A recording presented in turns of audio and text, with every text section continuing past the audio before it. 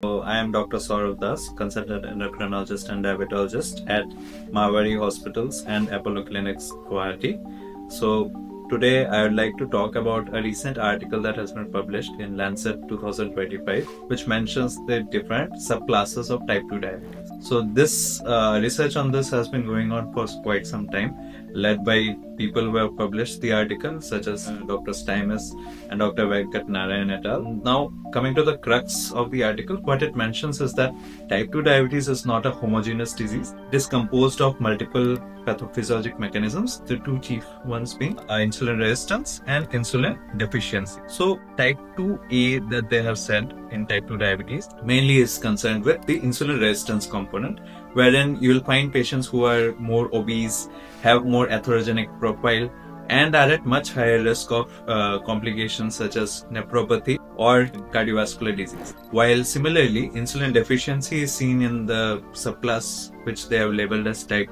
2B. Now, that is more commonly seen in Indians, and we also see that Indians are more lean compared to the Western population when we look at type 2 diabetes, and this is due to the deficient insulin production in our body. Similarly, a third class is where there's an overlap of both. There's both a type insulin deficiency and both a insulin resistance. Now we have to understand that these classes are usually quite easily visible when we classify it at the start of the disease.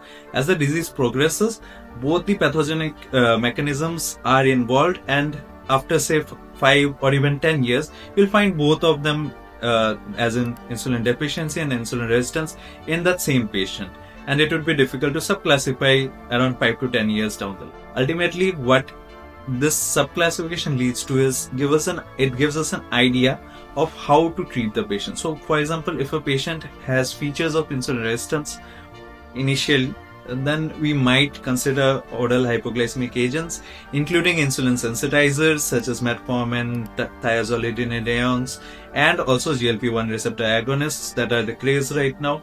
While in patients who are insulin deficient, it is better to start with insulin, and then maybe later down the line, if they're getting controlled and if we feel that the patient wants to shift to oral hypoglycemic agents, then we can consider shifting them to those while keeping them under follow-up.